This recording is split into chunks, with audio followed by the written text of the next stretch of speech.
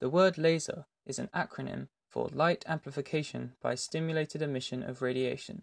To understand how a laser works, you first have to understand the concept of stimulated emission. If an electron in an atom gains a discrete or quantized amount of energy, then it will jump up to a higher energy level and become excited.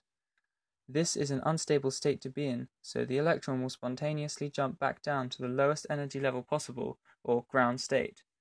The atom is de-excited and returned to the energy it was before. Energy is always conserved, so as the electron jumps down, a photon is emitted of the same energy as the difference between the two energy levels. This is known as spontaneous emission. In a laser, a photon of specific wavelength travels past the electron of an excited atom, stimulating the electron to jump down from the higher to lower energy level. This emits a photon of the same wavelength as the original incident photon, in order to conserve energy. Both photons therefore have the same wavelength due to E equals hc over wavelength. This is known as stimulated emission. Lasers use this effect to produce coherent light. Some of the most powerful lasers in the UK are found at the Central Laser Facility in the Rutherford Appleton Laboratory, Oxfordshire. The most famous of these is the Vulcan laser. Stimulated emission is created in the Vulcan by flashlights firing on a neodymium glass rod. Multiple rods are lined up in chains to amplify the light pulse, and groups of these chains amplify it to 10,000 times the power of the national grid. To amplify the pulse to this high level, the light beam is stretched in time, amplified, and then recompressed before hitting its target. This is known as chirped pulse amplification.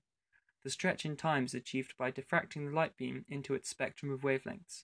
Red travels the shortest distance, and blue travels the longer distance, so that when they reconverge, the resulting light beam is longer than the original. The effect is reversed at the other end by diffracting the light beam again and correcting it before incidence on the target. Scientists have managed to shorten the pulse to only 220 femtoseconds using this technique.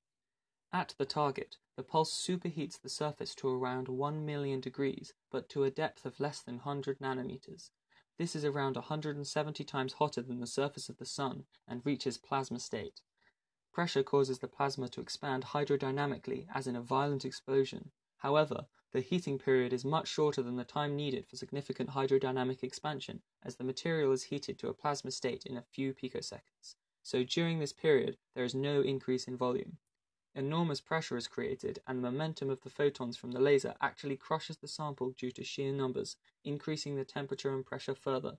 Side note, photons have momentum despite mass equaling 0 because E equals hc over lambda, so they must have energy and therefore momentum due to this second equation. Then, of course, the plasma expands rapidly, emitting large amounts of radiation.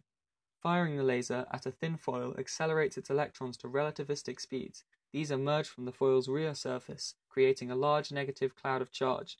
Billions of protons from the foil accelerate past the cloud as a beam.